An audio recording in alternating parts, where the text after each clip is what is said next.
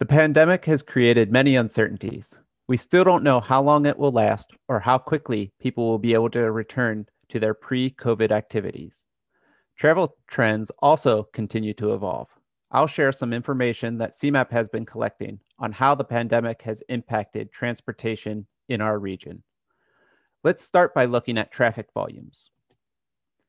Traffic on Illinois roads has rebounded significantly since the beginning of the pandemic, but volumes continue to fluctuate. This chart looks at traffic on Wednesdays in March 2020 through January 2021, using data from the Illinois Department of Transportation. The yellow line shows all traffic combined. As you can see, the largest decline happened in late March after Illinois' stay-at-home order took effect. While volumes slowly rebounded by April, volumes across vehicle classes have declined during the last couple of months as mitigation measures were put in place to counteract a surge in COVID-19 cases. Passenger vehicles, shown by the blue line, have followed a similar pattern. During peak travel months in the summer, volumes remained around 10% below pre-COVID levels. Volumes since have dropped, reflecting a surge in virus cases. The orange and gray lines represent commercial vehicle volumes, which initially had seen less impact from the pandemic, but have been declining recently. Next, we can see the impact that fewer vehicles have had on travel speeds. Expressway speeds remain significantly higher than before the pandemic. This chart shows the system average for the non-tolled interstates in March, May, and this past January, and how it corresponds to time of day.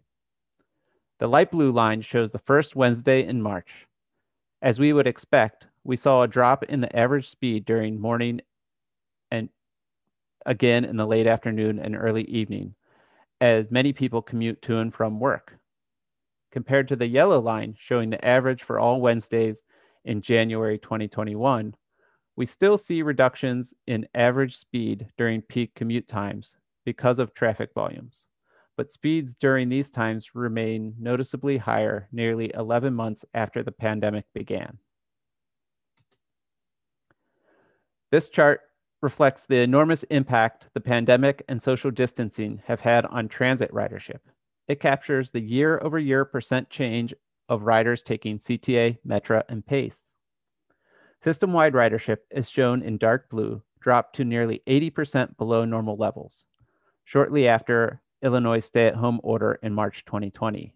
It remained nearly that level through the end of April before slowly recovering. System-wide riderships remain 74% below pre-COVID levels, with Metra and CTA rail service being the hardest hit. All providers continue to follow social distancing and public health guidelines to protect passengers and transit workers.